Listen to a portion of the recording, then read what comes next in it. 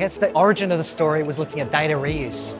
We noticed very immediately that most of the data that was collected by drones and by satellites was used once for a specific purpose, and then it was never seen again.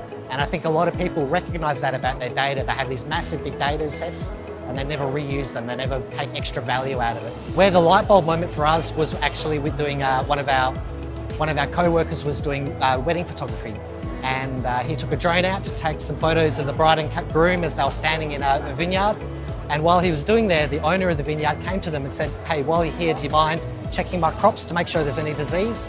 And it sort of clicked in his brain that, oh, I can do this one job of filming the bride and groom and taking some beautiful drone photography from a bird's eye view, and then at the same time also collecting really valuable information about the world. So that's where the data reuse started to come in for us, about collecting data once and then using it again and again. And so that's what the platform is all about. It's about collecting massive data about our living world and showing how that world changes over time. Amir, our CEO, loves passion. He loves people that love what they do and they're excited about it and they want to take it to the next level.